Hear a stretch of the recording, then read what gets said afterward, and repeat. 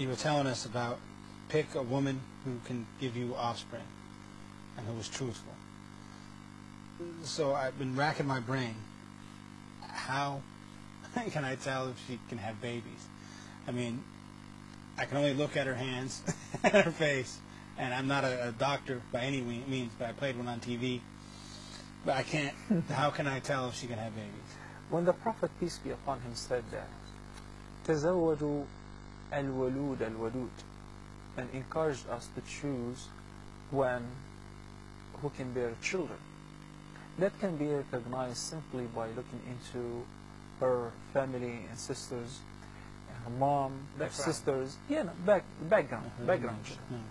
In addition to being healthy. So, of course, those apparent factors can help making a decision.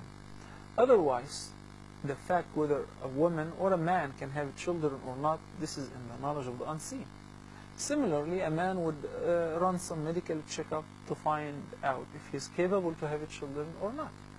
I mean, it's a bit awkward to ask some woman that you're going to get married, so go and get yourself a medical checkup. I want to see whether you're clean before I marry you.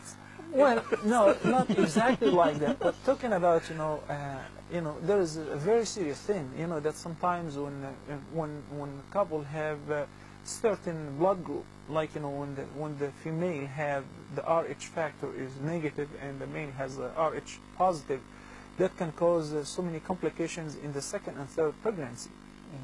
The Prophet ﷺ says, "La darara wa la dirar," you should not harm nor should you be harmed. And accordingly, he said that no one of you will become a perfect believer unless he loves for himself, for his brother, what he loves for himself. So if a person, for instance, is living with some chronic illnesses, this is a test from Allah subhanahu wa ta'ala. I should be honest with myself and with the person whom I'm proposing for, sharing the fact that I'm sick, I live with this illness. Maybe she doesn't want to live with that illness also. Exactly. Same thing with the girl. Unfortunately, some people propose and they don't mind having some sexual transmitted diseases, and they don't share this fact with their future mates, which is not fair. That's totally prohibited. I heard of a case where a sister in, I think it was Kenya, got married, but her husband gave her AIDS, and he had it before they got married, and she didn't tell him, and she was asking if she could get a divorce because of it. It's kind of too late. Anyway, if a person doesn't know, that's different. But if a person knows, then he should be honest, or she should be honest. Well, then it will be violated if you don't spell it out what it really Absolutely. Absolutely. So your nikah is violated for that. Well, it depends on the approval of the other party. If they agree to live with it, if it's something really big, would affect the life, would affect having a husband and wife relationship, then it would be given the right, even if it is for a woman, to approve it or to disapprove it, and then put the reverse. Well, what about the custom now that we are with a woman's married, that we exchange rings, things like that? Are there in a part of Islam? Number one, I have come across with some people when I see them, even during Hajj, wearing a gold ring. Gold ring, yeah. And I say, Sheikh, this is prohibited. The Prophet ﷺ once saw one of his companions wearing a gold ring and said that, would you like to wrap a burning coal around your finger? So he said no, and he threw it away. And the Prophet ﷺ once held the gold and silk in one hand and said, these two objects are prohibited for the men of my ummah, but permissible for the women. So they say that a person once said to me that, if I ever take it off my finger, my wife would think that I don't like her anymore. I don't love her anymore. I'm pronouncing a divorce. But it was not the custom of the whether it's Islam. Gold or silver, that it's not a custom of Islam. It's perfectly okay to wear a silver ring if you're a male, okay, outside marriage. But to wear a ring, particularly as this is a sign of marriage, it's not stated in Islam. However, everybody knows this is, taken from another culture. Yeah. Judeo-Christianity. No, exactly. So, I remember to discuss a very important thing, which is that happens sometimes, and it happened to two of my friends. They were two interested in the same girl, and they both wanted to propose, but one of them was fasting.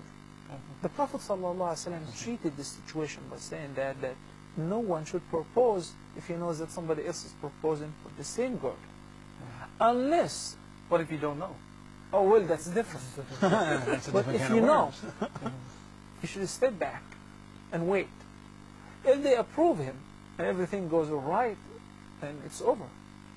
And if they don't and they refuse him, Jump in. then you can jump in. You can go ahead and try. You try your luck.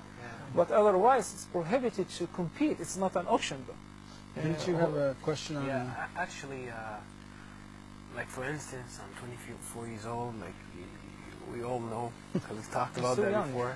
Baby, no. Breath smells like Similac. And I'm looking forward, inshallah, for marriage. I always had this idea of istikhara, because istikhara, as the Sheikh will say and clarify, it's a way that we ask Allah to choose for us whatever direction we want to take in life or choice. That's correct. And therefore, I believe it's very important and it's a must to do that for in my situation before I get married, inshallah. So, Sheikh, what do you have to say about this? You know, the companions of the Prophet ﷺ said that the Prophet, peace be upon him, used to teach us istikhara, the prayer of istikhara, consulting Allah subhanahu wa ta'ala in their affairs, as he would teach us a chapter of the Quran, a surah or a verse of the Quran. To the point that the companions, may Allah be pleased with them, one of them would pray istikhara prior to purchasing a pair of shoes, because Allah knows best. Marriage is a big decision. Huge. You know, yeah, it is. And people tend to ask everybody, friends, people who knows the other party and so on. And they ignore the most knowledgeable one, Allah, who knows best. So consulting Allah subhanahu wa ta'ala and asking Him to choose for you what's best by saying, oh Allah, I ask you by your knowledge, by your power of knowing the unseen. Since you know and I don't know, I know nothing. So if you know that proposing or getting married to this girl, to this boy, is good for me, for my religion, for this dunya and for the hereafter, so make it easy for me. And if not, then take me away from it and keep it away from me and give me better than that. So whatever Allah would choose for you is best for you. So after making all the efforts, trying to make the right choice and keeping in mind a particular girl, don't propose before making istikhara. What about love? How love play part in that? Is it love come first, or someone decide because you get married and then it comes within your marriage? You know, Ahmed, really, through experience, the real love is that which grows within the marriage life. Within the marriage life, yes. When a person observes the previous factors of choosing the life mate, which we discussed, and puts on top the religious commitment, the good manners, and morals, definitely love would come as a natural result of all of that, which would lead to a happy life. You know, once a man came to the Prophet ﷺ and said that I was raising an orphan girl. Now two people are proposing for her. One of them is rich, whom we like, Of course. and one is extremely poor. He has nothing, but she likes him. So the Prophet ﷺ said that there is no better remedy, a treatment for love better than marriage. If she likes that person, you know, and we're talking about the pure love, without a relationship, without dating, without, you know, having chatting on the internet for hours Love and at days. first look. You know, hearing about a person with good qualities, you know, seeing good morals of a person, so you like that person. So the Prophet ﷺ said that he gave a priority to the person whom the girl likes. And once Sayyiduna Amr ibn al-As, may Allah be pleased with him, asked the Prophet sallallahu alaihi wasallam, "O Prophet of Allah, whom do you love the most?" He said, "What do you ask?" He said, "Just to know." He said, "Aisha." So Amr ibn al-As actually was not asking about, women. He was asking about the Prophet's companions. So the Prophet ﷺ mentioned whom he loves the most of those who are alive. Her father. So he said, Aisha. She said, no, I'm talking about men. So the Prophet ﷺ said, her father. Inshallah. So love is a fact and is a reality which Islam as a religion does not ignore, but treats it in the proper manner. You know, في Surah Yusuf, it tells us about how the Aziz wife was interested in Yusuf. And when the rich woman of the high society blamed her and so on, she prepared a feast for them and she asked Yusuf to cross in front of them, where they cut their hands. قُلْنَا حَاشَ لِلَّهِ مَا هَذَا بَشَرًا إِنْ هَذَا إِلَّا مَلَكٌ كَرِيمٌ. They couldn't believe that he's, and they said, oh, you know what, you're not blameworthy anymore. Yeah. He deserves to be loved. And they said he had half the beauty. Yusuf had half the beauty. Yeah. Well, in this case, love is a fact, is a reality. But as long as it is within the boundaries of halal, and it can be concluded in a proper manner, which is marriage, then it's accepted. But allowing oneself to read novels, Puppy love. And you know, that you're getting into a very dangerous area. I think that's the fictional love, like what we read. It's not true. Well, what you when read it comes to reality, it's really fictional. Yeah, what you read and you see in the movies, in the romance movies, that has nothing to do with love. That's obviously a romanticized version of what love is. I'm going to run in and grab us a couple sandwiches. You know what a sandwich is? It's a really big sandwich. So inshallah, I'll be back in a couple of minutes with those sandwiches. Okay, Jazakallah Talk amongst khair. yourselves. Jazakallah khair.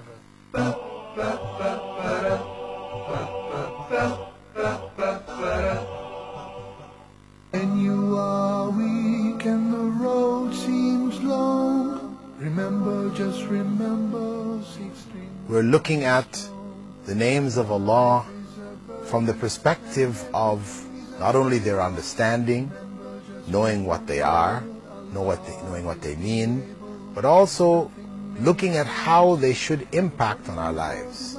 We should gain from it a sense of Allah, the vastness of Allah's mercy, how it encompasses every aspect of His creation. Al-Malik, Al-Malik, and Al-Malik. Al-Malik translated as the sovereign Lord, Al-Malik, the owner, and Al-Malik, the king. In the names of Allah. Allah is the only guide. When your heart is breaking and your pain makes you fall, remember, just remember, Allah sees it all.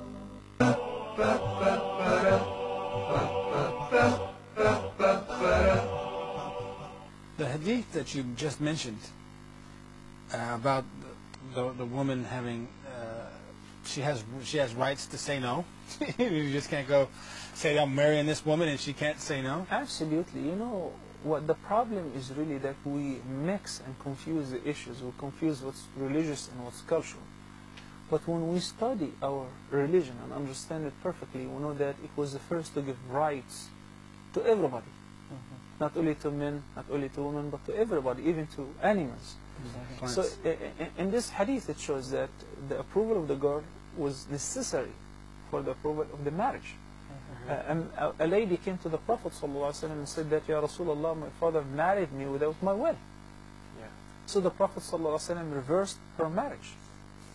And another girl came once to the Prophet ﷺ and said that, Ya Rasulullah, my father married me to his nephew for a reason or another. And she did not approve that marriage. So the Prophet ﷺ gave her the choice. If she wants to approve it, if she wants to reverse it, it will be void. So she said, well, I will approve what my father did. So what was the purpose of your coming and complaining?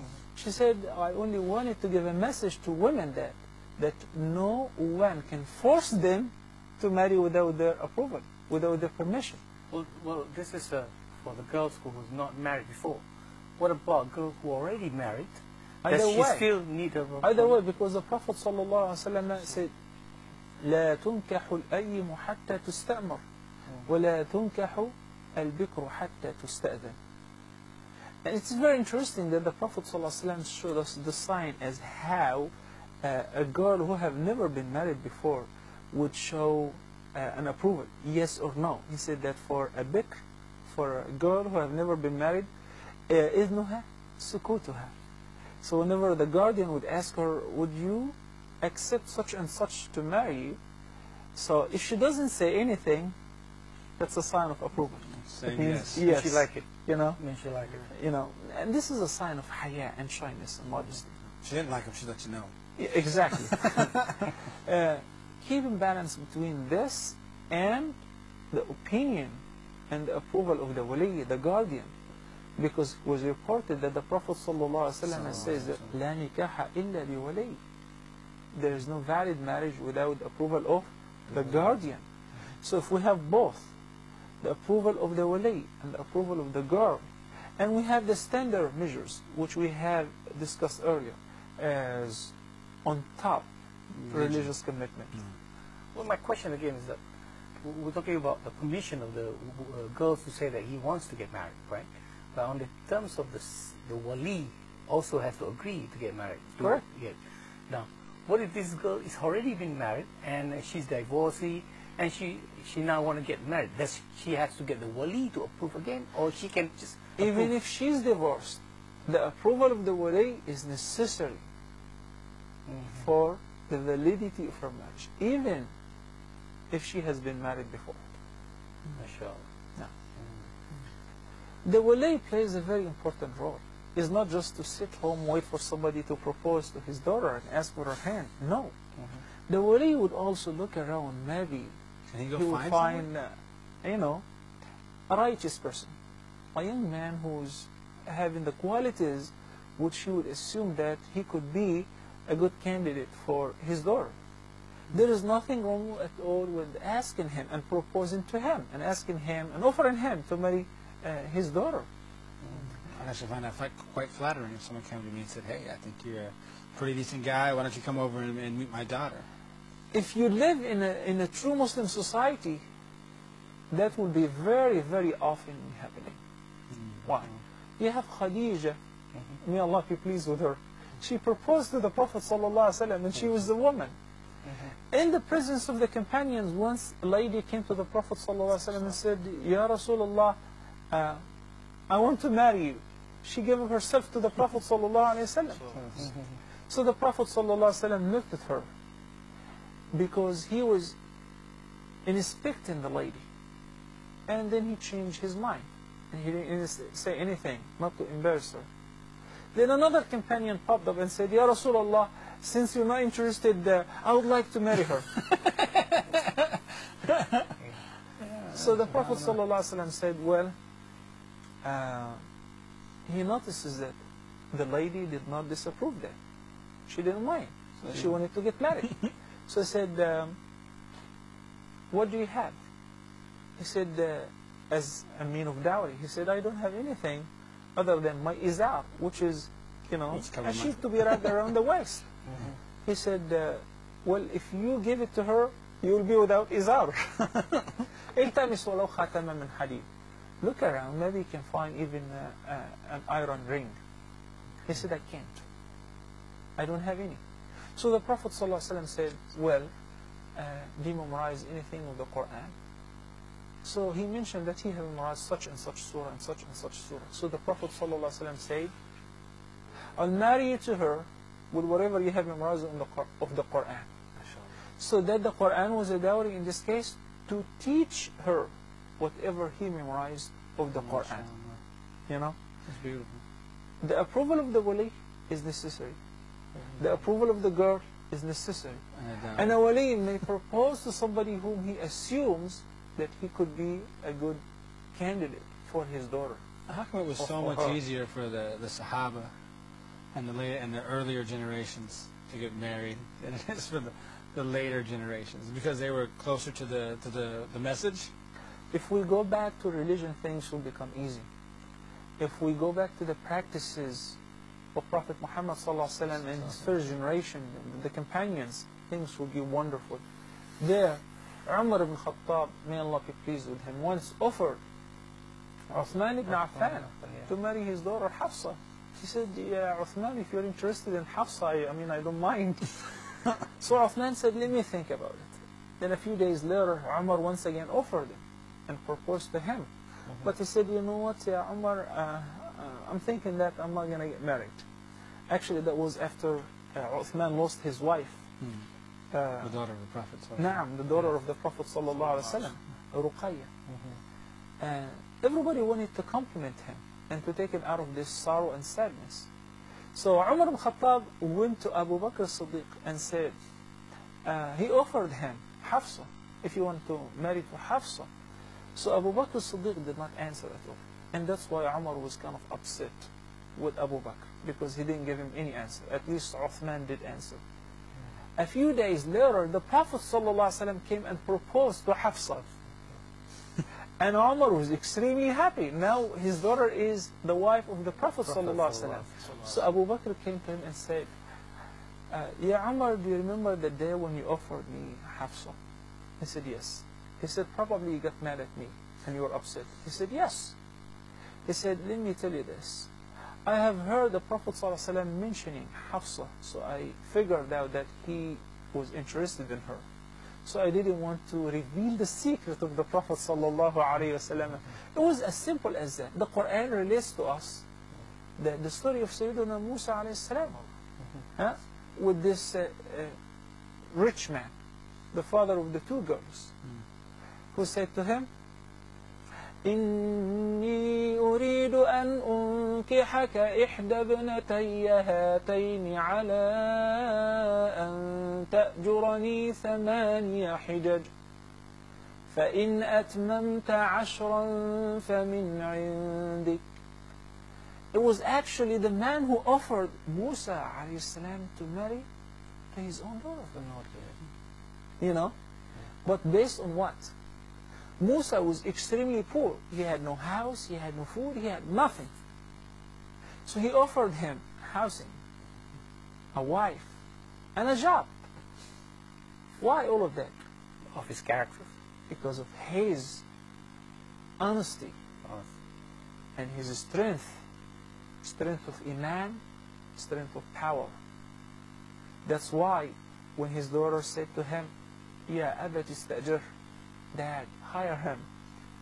The best one to hire is Al-Qawi Al-Amin. He's strong and he's honest and trustworthy. So it was very much accepted. Why not nowadays, if I think that Abdul Rahman is a good person and I have a girl at marriageable age, that I discuss with my daughter and I offer her. And if she approves him, why not? I can talk to him. I can propose to him my own daughter, my own sister. Nothing wrong with that. But Sheikh, I had this question that just popped in my mind, is that back in the days I heard this hadith, I'm not sure, I heard it from people, for Allah Alam. I heard that the Prophet ﷺ said, and the meaning of the hadith is that we should make the wife live the life that she had with her parents, or almost the same. Like, make her live in approximately the same life of her social class that she used to have. So, you know, Ya Abdul Rahman, once a man used to serve the Prophet sallallahu alaihi wasallam, and the Prophet sallallahu alaihi wasallam liked it, and this man was extremely poor. So the Prophet sallallahu alaihi wasallam once offered him, "Won't you get married?" He said, "No, Ya Rasulullah, I would rather serve you." Basically, he didn't have any means of getting married. So once again, the Prophet ﷺ offered him, "Won't you get married?" So he said, "You know what? If the Prophet ﷺ offers me for the 3rd time, I would definitely accept the offer." Which the Prophet ﷺ did offer him for the 3rd time. So the man said, "Ya Rasulullah, whom would accept me? You know, as a husband of their daughter, of their girl?" So the Prophet ﷺ, yeah. So the Prophet ﷺ sent him and said, go to such and such house and tell them that the Prophet ﷺ wants me to marry your daughter. So he did. But they objected that he didn't have any means. He was extremely poor. So the Prophet ﷺ encouraged his companions to collect funds for him, which they did, to the point that they fixed him a feast, walima, and they celebrated together the feast of his wedding. So when it comes to wealth, it should not be considered as a determining factor, because Allah subhanahu wa ta'ala says, إِن يَكُونُوا فُقَرَاءَ يُغْنِهِمُ اللَّهُ مِنْ فَضْلِهِ. If they be poor, Allah will enrich them out of His bounty. You can see too, the Sahaba didn't think that way. When Omar ibn Khattab, may Allah be pleased with him, married his son to the daughter of a milkmaid. Exactly. Because of her honesty. You have a good memory, Ismail, mashallah. No, no. طيب, I would say I have to go somewhere. But inshallah, hopefully, we'll be able to meet you tomorrow. Inshallah. I really enjoyed meeting with you. Thank you, Ismail, for inviting us. Jazakumullahu khairan. سبحانك اللهم وبحمدك نشهد أن لا إله إلا أنت نستغفرك ونتوب إليك. السلام عليكم ورحمة الله. Wa alaikum salam. Jazakallah. I'll walk you to the door, Sheikh.